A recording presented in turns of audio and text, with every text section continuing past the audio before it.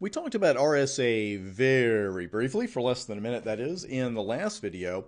And what we're going to do here is take an illustrated look at the entire process. Where the public keys go, where the private keys go or don't go, and the role that the certificate server plays in this entire process. And we've brought our old friends Bob and Dan back from previous videos. They're looking a little better now. They've been upgraded. And we're going to start this process from the very beginning with Bob and Dan both having a key pair, which is a clever little name for our private key and our public key. And the public key can be seen by everyone and the private key by no one. Well, no one except the possessor of the actual key. Now, Bob and Dan aren't going to just start trying to authenticate each other immediately in this particular process. What we're going to do is bring in this device called a certificate server, which in this case is our certificate authority, our CA. And that, of course, is going to be made up of one or more certificate servers. But it's the CA we're talking to. And what's going to happen at the beginning of this process is that both Bob and Dan are going to do what we call enrolling. They're going to enroll with the certificate authority, and they're going to send the CA some information. And that information includes their public keys, their IP address, and their name. Now, I put name on this particular screen. It's a little bit longer than that. It's actually a fully qualified domain name, FQDN. And the reason we use fully qualified domain names is that it removes any ambiguity from who exactly we're talking about. Because if you're saying, I want to, my name is Fred, and I would like to, get a secure certificate from you, digital certificate. Well, there are many Freds in the world. And you could say, my name is Fred Stark, my name is Chris Bryant, my name is whatever. And still, it's going to be, the situation where, well, there are a lot of people with that name. Well, what if I said I was Chris Brand and here's my address and here's my phone number and here's my blood type and everything else? Well, then you could narrow it down and there would be no ambiguity. And I mentioned blood type because sometimes when you're trying to register your website with a certificate authority, that's what you think it's going to come down to sooner or later. And we will talk about that here shortly.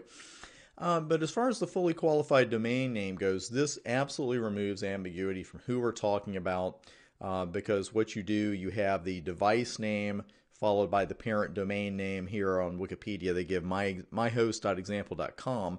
That would be the FQDN if the localhost was called, localhost, yes, was called myhost, and your domain name was example.com, because as they mentioned, you can have many hosts in the world called myhost, but only one myhost.example.com.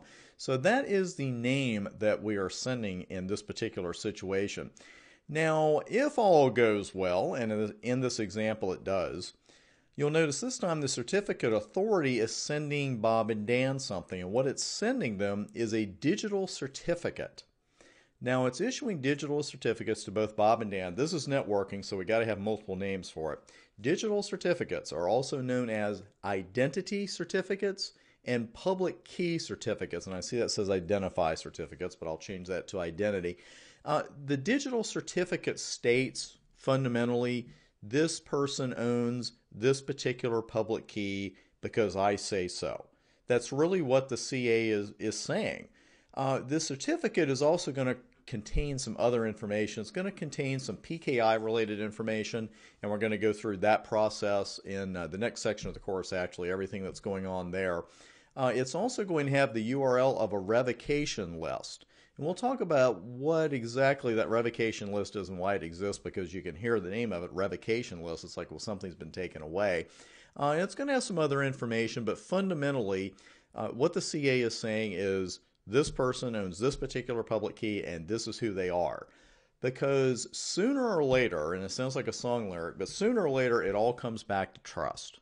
You have to trust somebody in this entire process, or none of us are going to be able to talk securely to none of us, right? So instead of trying to keep some massive trusted list of devices that you and I own and every network owns and etc., that's what we would call a non-scalable solution. What we're going to have instead is a list of certificate authorities, and a lot of web browsers, for example, and I'll actually show you that shortly, a lot of web browsers actually have a list of certificate authorities that they pre-trust. They say if this comes from, GoDaddy or Starfield or this one or that CA, then we're going to go ahead and trust them. It's not something that we have to put in manually. Now, the private keys, couple of notes here, the private keys are going to remain private in this entire process. They're not going anywhere. They're going to get involved here pretty shortly as far as the authentication goes. And also, these digital certificates are not valid forever. Just because you get a certificate, it doesn't mean that everybody's going to trust you forever and ever. They have validity dates. And also, going back to that revocation list I mentioned a moment ago, if you screw up according to their rules, the CA can say, you know what, we told you not to do that, and you did that, and we're pulling your CA.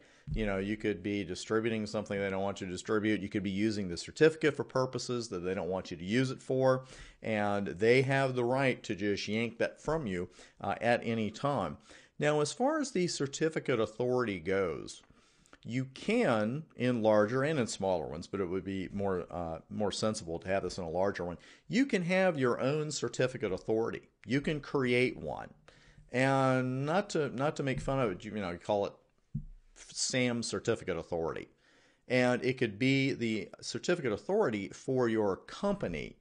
But because of that pre-trusted list of CAs that we have with web browsers, you would then have to let your company's web browsers know, hey, you should also trust this particular certificate authority. And of course, if you have a corporate CA, the certificates that it issues would not be valid for any communications outside the network. Those computers would just look at it and say, I don't know who the heck this is, and I don't trust them, and then you get messages on the screen and all kinds of stuff.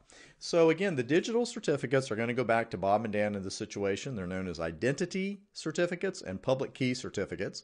And at that point, once these two devices have their digital certificates, then the process of Bob and Dan chatting securely with each other can actually go on to the authentication process. They haven't really authenticated yet. Now, there's another signature involved here, and it's actually on these certificates that the CA sent back to both Bob and Dan.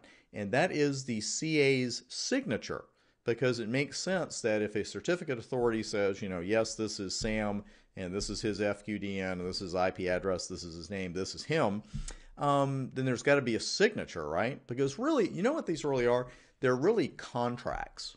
You are saying it's almost like being a notary public, actually. Really, you just stamp and you say, I affix my seal to this. And that's really what the signature is for that CA. It's affixing a signature to it saying, yes, I am saying this person is who they are. And that particular signature is, it's going to be verified using the CA's public key. So there's a lot of verification. Those of you who have taken courses from me before say that I always say, trust but verify. Well, there's a little bit of trusting going on here and a lot of verifying. But in today's world, it's absolutely necessary.